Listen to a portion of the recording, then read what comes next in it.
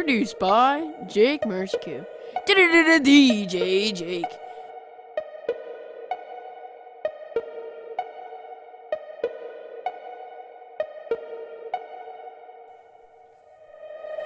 We're talking about coccolithophorids, and we're whipping a foreign.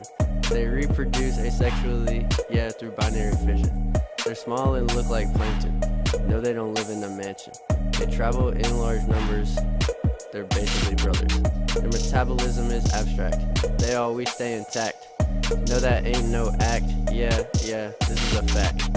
They live in subtropic oceans. They don't have no emotions. Diatoms, they're on a mission, reproduce with binary fission, enclosed by a cell wall. Without it, they'd fall. And made of silica, I'm for realica. If metabolism consists of silicon, but I will eat some cinnamon. They live where water is found, so you know they won't drown. Up next is dinoflagellates, and you know we about to kill this. This is only the introduction. They use asexual reproduction. It is covered by amphisia. Don't believe me, just ask Antina. The metabolism uses nitrates. It is found in ponds and lakes. Foraminiferae have a small shell. They basically live in a well. Freshwater terrestrial habitats. Now that is something to look at. Asexual or sexual reproduce? No, not like a Canadian goose.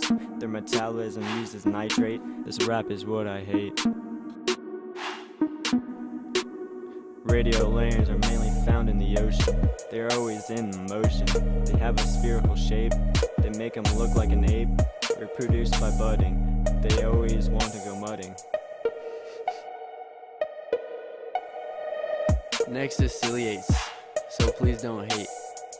Asexual reproduction by different kinds of fission. This ain't no road construction, this a demolition. Hair like organelle, call them cilia. You can swim